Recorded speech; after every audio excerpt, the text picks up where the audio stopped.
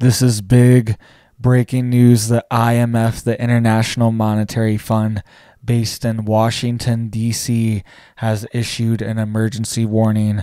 And this is big. This is what's coming next. These bank runs, these banks being shut down by the federal government are just the start. This is just the beginning. This right here, this was Monday from the New York Stock Exchange. Dozens of banks were halted their trading because they were crashing, right? They were already crashing before they even opened. And as soon as they opened, they halted dozens of banks from being traded on the stock exchange. This is just the beginning. And the IMF, the International Monetary Fund, is issuing an emergency warning as well. So this is very serious. Our banking system is under attack. Every single key infrastructure point in the United States is under attack. Our supply chain is under attack. Our electric grid is under attack. The internet is under attack. Telecommunications are under attack. And now our banking system is openly under attack, and this is going to get very ugly very soon. And by the way, I got to be really careful talking about all this because congressmen and women, not sure exactly who it was, but this guy here, Thomas Massey, he's a rep, and he was saying that other congresspeople were saying that they need to censor this information, right? They need to not let this information spread on social media because they could lead to a run on banks. So keeping you informed of what's going on, me just posting this picture here, all right, this could be dangerous, and it could lead to a run on banks. Just telling you reality, that our banking system is under attack, that they want to implement a digital currency, that they want to track and trace and monitor every single thing you buy and sell, and they want to exclude certain people and certain groups that don't follow the rules out of this system, and it'll be very easy with a digital currency. So I don't know. Hopefully that doesn't cause a bank run. I do not want a bank run. I think a bank run is a bad idea because it will collapse the system even more. But we are stuck in between a rock and a hard place right now. There are no good options. So hopefully you've already been listening to me for a few months and you already have some emergency cash, right? You already have some gold, silver coins, all right? You already have coins. You already have some of your assets diversified. If you have extra money, you have it in some of these precious metals that have skyrocketed today. Bitcoin has gone up like crazy. All these things, all these alternative value sources are going to go up as the dollar collapses. And it's very sad. It's a bad scenario overall for the United States because as it collapses domestically, it's going to collapse internationally as well, and we are going to lose our world reserve currency status potentially from this unfolding that's going to happen over the next few years. So let's get into what the IMF is warning. They are giving this emergency warning. They are saying this is an urgent warning for all banks and financial systems, and this is huge because this is what I've been warning about as well, and now the International Monetary Fund is warning of this too. They're saying mounting cyber threats mean financial firms urgently need better safeguards. Regulators and supervisors must act now to strengthen the prudential framework.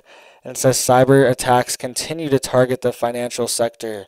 What will happen when an attack takes down a bank or other critical platform, locking users out of their accounts?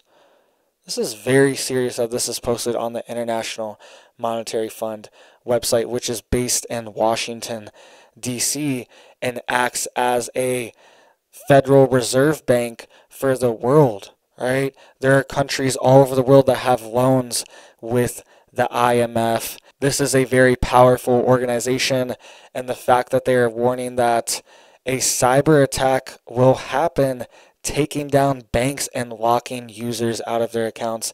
And the timing of this is perfect, all right?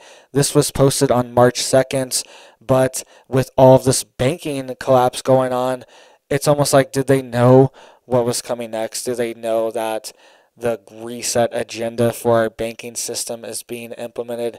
The IMF is a global Federal Reserve bank, essentially. It's a globalist institution, and they want to implement a digital currency more than anyone. And it's just a major coincidence that the Federal Reserve has implemented central banking digital currency programs in New York and San Francisco in the past 3 months. All right, it's just a major coincidence. It's not intentional. Everything that's happened in the past 2 years, it's a major coincidence. Don't worry. It says tight financial and technological interconnections within the financial sector can facilitate the quick spread of attacks through the entire system, potentially causing widespread disruptions and loss of confidence. Cybersecurity is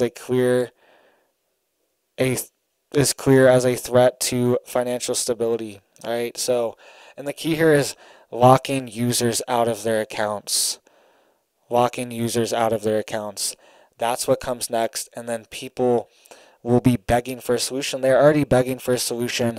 The federal government has already come out and said they are going to exceed the FDIC limit of $250,000, and they're just going to cover everyone's deposit of any amount.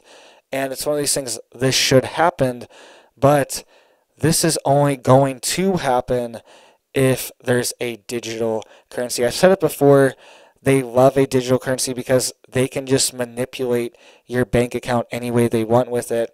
With inflation, they can say, okay, inflation's so bad, inflation's 50% now because of this banking crisis, that we're just going to increase the money in everyone's bank account by 50% to combat inflation, or it'll just go up every month to combat inflation, and in return cause even more inflation because it's just more cash injected into the system.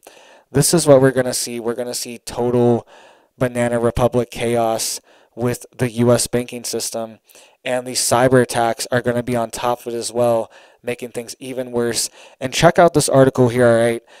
They are warning this top like ethical hacker group, right? There's these groups that try to get into systems and see what's wrong with them so they can warn companies and warn people, hey, there's a breach here, hey, there's a access point here, so they are protected, all right? But new version of the xenomorph Android malware attacks 400 banks customers. So 400 different banks are liable to this xenomorph Android malware attack that was just released recently. And it has access, it could potentially have access to over 400 different banking apps, and all of their customers are liable. 400. All right, just a coincidence that this happens right when all of this other banking stuff happens. Just a major coincidence. Don't worry that 400 banks are now subject. If you're an Android user and you use mobile banking, their apps are now subject to potential stealing your data, stealing your login credentials to get into your bank account. All right, this is very serious, and this is spreading, and this is exactly what the IMF is warning of, that banks could be hit all at once, and they're saying tight financial and technological interconnections within the financial sector can facilitate a quick spread of attacks through the entire system, right? Right here, 400 banks are subject to this.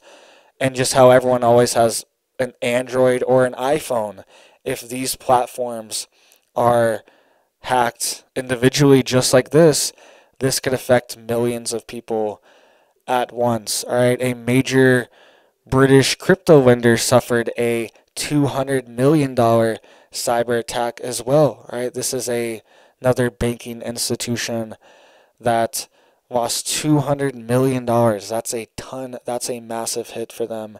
And it just goes to show that these attacks are spreading. All right, the largest chip and semiconductor manufacturer in the world, Applied Materials, suffered a massive cyber attack just last month, and a lot of their production has been shut down, their chip and semiconductor production.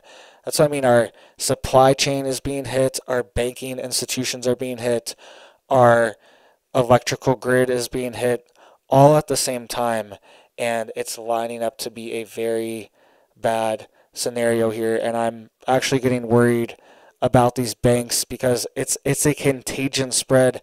It could be bank after bank after bank. It could be every day we wake up, there's a new bank that's collapsing, and that's kind of how it's been the past 3 to 4 days. All right, look at this. Look at this. Dozens of banks taken off the stock exchange. You can't trade because they were crashing, right? They were crashing, and this is huge. This is a major red warning sign to all these banks right here. They could crash. They could be shut down by the Fed very soon as well.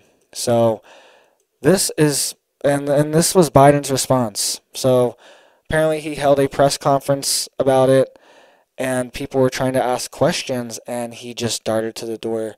I mean, this is something that people need to know. They need to be reassured with confidence that our banking institutions, I mean, this is the American dollar. This is this is America Inc. America essentially is a massive corporation, the country is, and to have our dollar at risk is a huge liability. Our military is tied to the dollar. We only can have these trillion-dollar military budgets every year because our dollar is the world reserve currency. But if other countries around the world don't have confidence in the dollar because there's not even domestic confidence, they could dump the dollar. They could go towards the yuan. They could go towards the BRICS nations, Brazil, Russia, India, China, creating their own world reserve currency as well right now because they know that there's a lot of pressure on the American system to collapse it right now. And once these countries do, the only reason we're able to print all this money because most of the money it goes into programs overseas and goes into programs that aren't directly affecting the economy. All right, it's not used to buy everyday goods, most of the money that's printed, and it's sent overseas to other countries, buy things over there, and it stays over there in their reserves. But if all these countries dumped the US dollar at the same time, we could have trillions of dollars. Most of the dollars are not even here domestically. We could have trillions of dollars rushing back into the system at once, and this could cause a massive hyperinflationary scenario as well if the US does collapse as the world reserve currency, and then say bye-bye to these massive budgets overnight.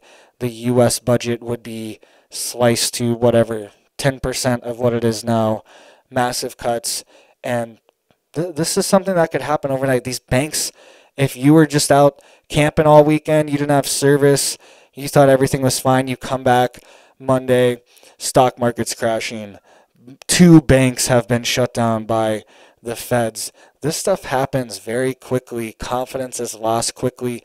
Dozens and dozens of people are lining up outside of banks all over the country trying to get their money.